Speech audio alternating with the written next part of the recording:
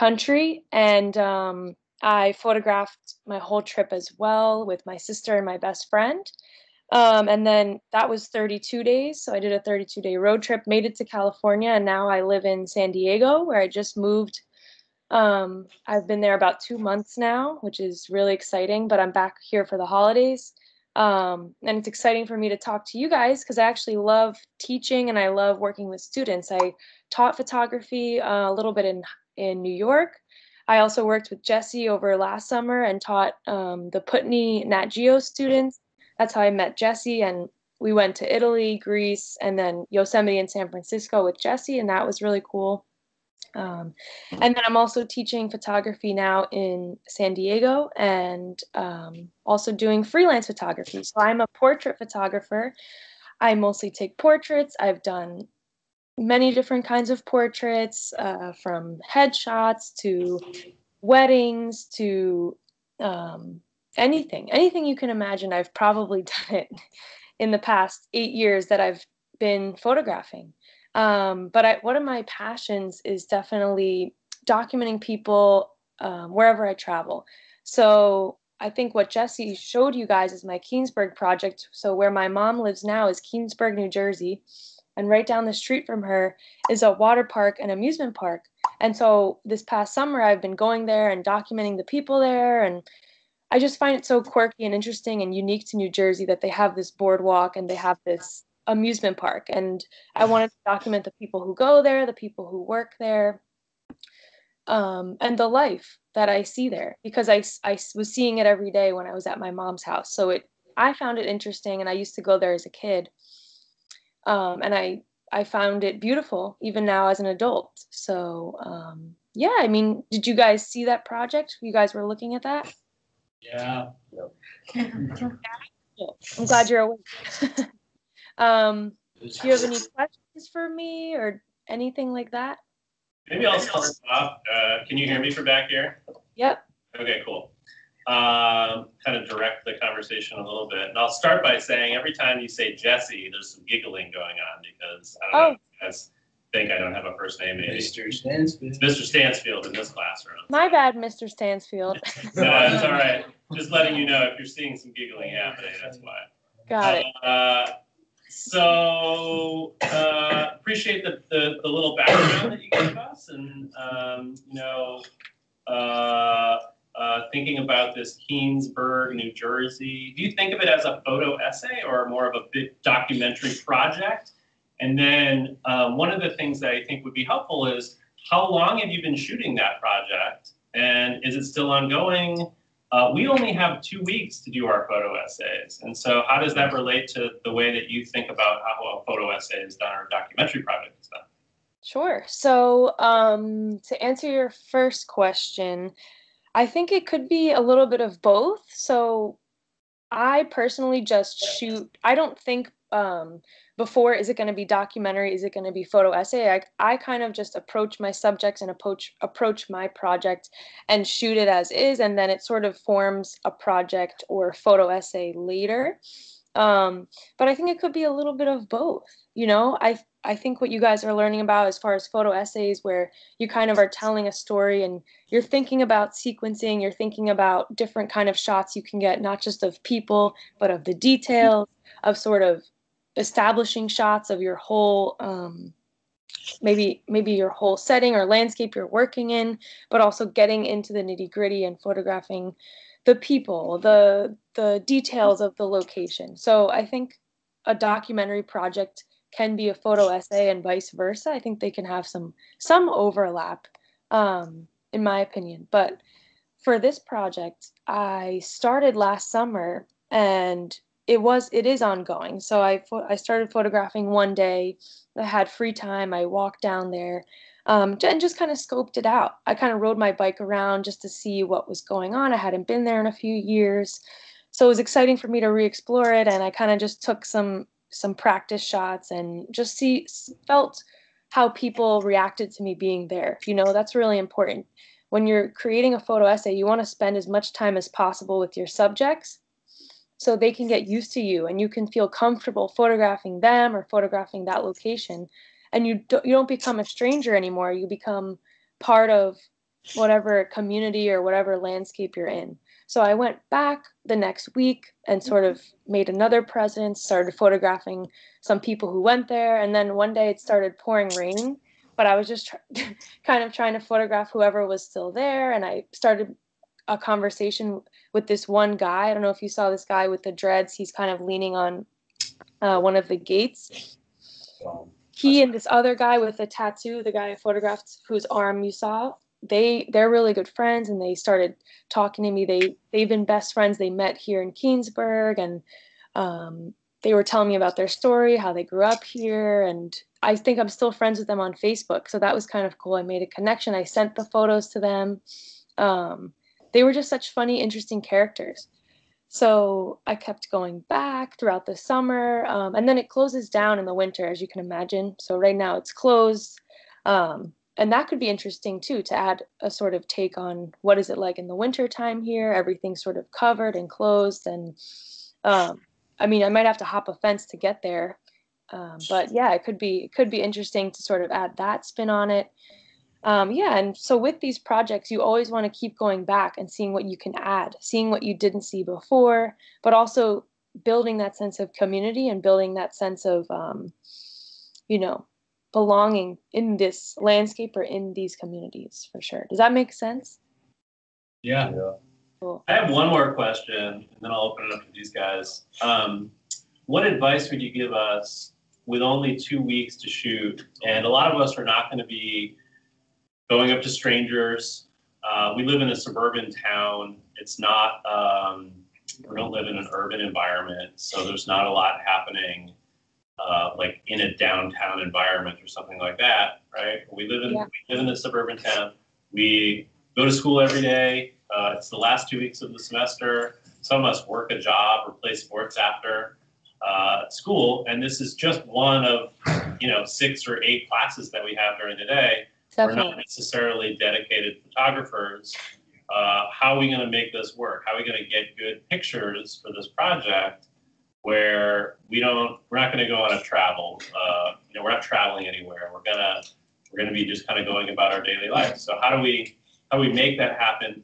First of all, in a short amount of time, and second of all, with our, let's say, boring. I think a lot of us might, in comparison to traveling around the world, taking pictures, our boring suburban town at Stoke, right? Right. So definitely can lend some advice there, because when I was in college, I had similar lives to you guys. And I can remember in high school too, I was working, I was a resident advisor in the dorms, I had many classes, I had a waitress job. So I barely had time to finish my projects for class as well. And what I actually did was, maybe you saw it on my website, was called the Residence Project. So I took advantage of my situation and just used what I had in my arsenal to sort of make projects from that. So I worked in the dorm room, I worked in the dorms at school, and so I photographed the residents who lived there, the other students. And I was, on duty in the residence hall, but also used that and photographed them while I was working. So just using your unique situation and making work from that. So I'm sure all of you guys think that, your lives are boring, you just go from point A to point B. I don't have anything interesting in my life, but I'm sure that's not the case. I'm sure each of you have something unique that makes you different from the other person, and you kind of just need to figure that out and use that. So one of the best pieces of advice I heard from a photographer who went to my school, and now he works in the field, very successful. He said, think about what you have in your life that makes you different from someone else. What do you have access to? Does your mom work at a, grocery store? Does your dad work at a movie theater? Or like, do you work at a movie theater? Where do you work? Where do you go? Do you play soccer? What does your commute look like? Does your mom take you in her minivan? Do you take public transportation? Do you carpool? Like, what is your day to day? And just document that, because I'm sure it's not the same as everyone else. Like, use whatever you have access to. Do you go to like choir? Do you go to church? Do you go, I don't know, what do you do every week that makes you different and stand out? Do you go grocery shopping with your mom or dad? Like, figure out those times where it makes you different and stand out in your life and document that. And that will inspire you, because if that's all you have time for, just use it, you know? It doesn't have to be this grand thing where you travel or take huge chunks out of your day. You can just use whatever you have in your day and push and run with that, you know, run with that. Cool. Great. Yeah. Well, let's open it up. I asked these guys to jot down some questions after looking at your website. Cool. Anybody want to kick us off? When you go on your long trips, do you how many cameras do you bring? So it depends. Sometimes I think I have about 4 cameras right now, maybe 5. I think I just added one. And I include this as a camera, by the way, my phone, because iPhones are actually pretty good these days. So that counts as a camera for sure. But yeah, usually I have my SLR, so my Canon 5D Mark III digital SLR. I just added Sony A6300, which Mr. Stansfield was helping me figure out. So I added that one. I just got that. I have 2 Instax cameras, so Instax mini like Fujifilm Polaroid type camera, and then a wide one. And yeah, I have a 35mm point and shoot, but I think it's broken now, so I got to figure that out. So that's very similar to what we use, our digital SLR, Canon digital SLR, and our iPhones. That's really our very similar setup. That's good. iPhones count for sure. Why did you get into photography? Well, I have this brief story that I always tell people when they ask me this, because I mean, I think photographers in general, what makes us photographers is we see differently, right? Like we see in pictures. That's what I always say. Like I look around wherever I go and I see that this could be a photo, that this could be a photo. But one time when I was in high school, I was at a concert and I was photographing the concert with some crappy point and shoot. And after the concert, I uploaded the pictures to my Flickr account. I don't know if you know what Flickr is, but I uploaded them to Flickr. And there are people like the guy who was singing, Paolo Nutini, is a singer. His people contacted me about my work, and they said we would love to use this photo for his Facebook profile picture. And I was blown away. I was a teenager. I was like, "Are you kidding me? Of course!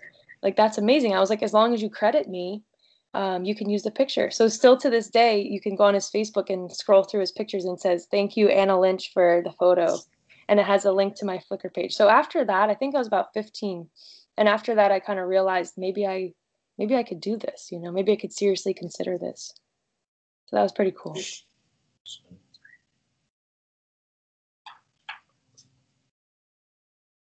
More questions for Anna? Do you have another job besides the photographer? Yes. So when I was in New York, you can imagine it's extremely expensive to live there. So I was not only freelancing, but waitressing actually to make up most of the income. But now that I moved to San Diego, I'm actually doing a ton of different things. So I'm freelancing, I'm teaching photography to groups, adult groups, but also private lessons. I'm working at the Aja Project, which is a nonprofit that teaches delinquent kids and refugee kids photography. So that's pretty cool. And I'm also freelancing, I'm working at a magazine who sends me out on shoots. I'm working for an event company that sends me on corporate event shoots. So yeah, just trying to do whatever I can. I just started making macrame and I'm selling that at my friend's jewelry studio. So yeah, I'm doing a ton of different things to make some money. Yes. What's macrame? It's like, so you know these bracelets, these friendship bracelets? It's like that, except they're like big and thick and they're like usually like hemp and they hold plants, you know, they hang and like hold plants and stuff. Yeah. You can Google it later. I have a question for the class. How many people have a sense of what they are going to photograph for this project? Yeah. One.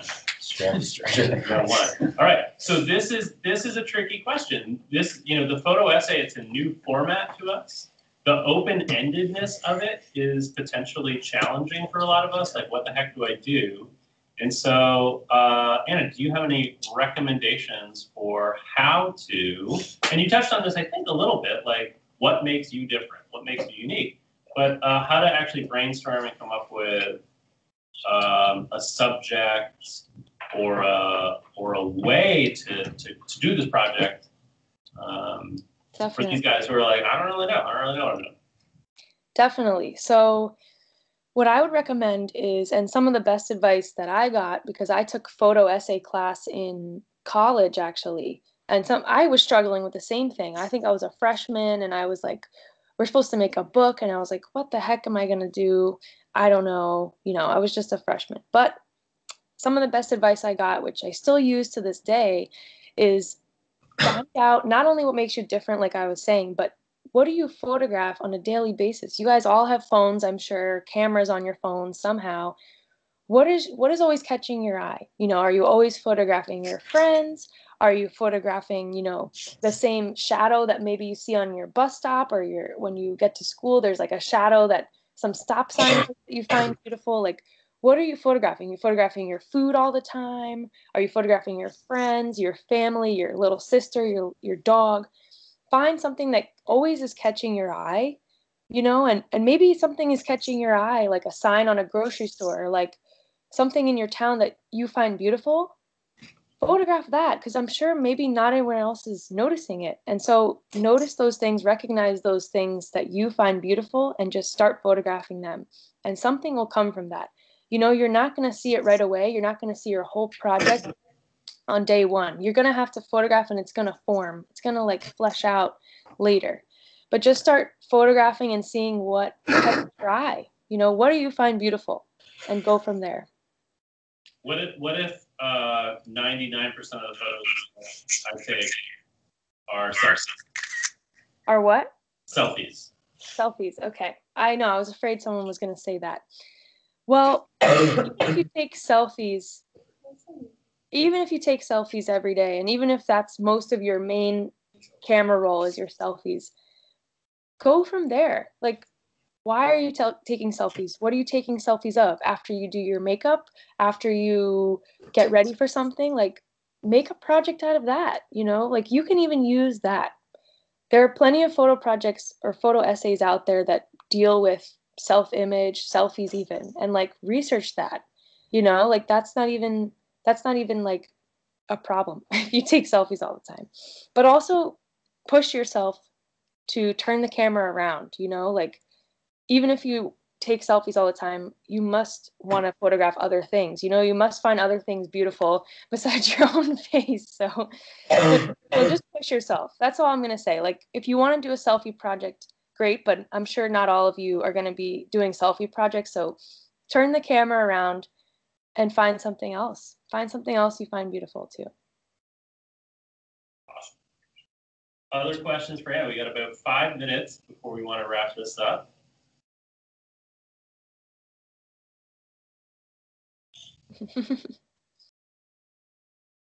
You all wrote down questions. Do you like what you do? Who asked that?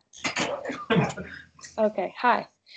Yes, I do like what I do. I love what I do, actually. To me, this is the perfect lifestyle that I've set up for myself now. When I was working in New York, I was waitressing a lot, and I do love waitressing because it's so social, and because you meet so many different people, and it's great money, and I made other connections for my photography there, but it didn't feel right. It felt like I was cheating myself. And now that I am able to live somewhere else and make money, not only teaching photography and sharing my skills, but also photographing people, and yeah, trying to make a living doing this, doing many different things instead of one 9 to 5 job, is really, really exciting. And I encourage you guys to sort of find that and just go with whatever your passion and whatever you love. If you want to for me personally, I couldn't find myself working in an office or a corporate job. It just wasn't my lifestyle and wasn't my personality. So being able to find a different lifestyle that's not necessarily a 9 to 5 job is what makes me happy. And I encourage you guys to do that and explore different, employment options when you're older. because it could make a difference from your happiness, you know? Do you work for yourself, or do you work for like somebody that you take pictures for? Well, I do work for myself mostly, but I also work for a magazine, a local magazine called Pacific San Diego, that sends me out on shoots, usually once a week, just on the weekends. And then there's this other company called Candidly, and they do corporate event photography. And from time to time, they will hire me as well. But mostly it's just me promoting myself on my own, which is not easy. Do you ever want to start like your own like photography company thing? Like, you know what I mean? Yeah, you mean like You know? like my own studio or something? Sure. Yeah. Something like that? Yeah.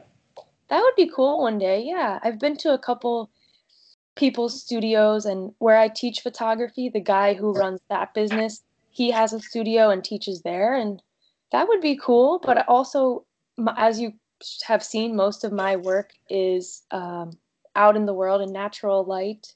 I'm actually teaching a natural light portraiture class comes on this Sunday. So I'm not a big studio photographer, but yeah, I mean, I would love to have my own official business. Right now I'm kind of just freelancing, and I don't have an official business. I mean, I do have my own website and a brand, but to have my own business one day would be really exciting. Yeah.